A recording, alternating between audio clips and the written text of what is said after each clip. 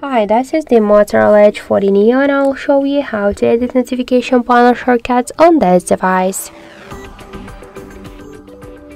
Now open first the control panel, and if you want to add here some options or remove some of them, or just to change the positions of the icons on the panel, you should tap here to this edit one and scroll down. Here you'll see this down section with invisible options, and if you want to add them to your panel, you should just hold the icon and drag it to this up section by this way.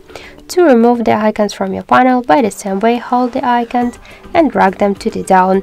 And to change the positions of the icons, we should just hold them and just drag them by this way.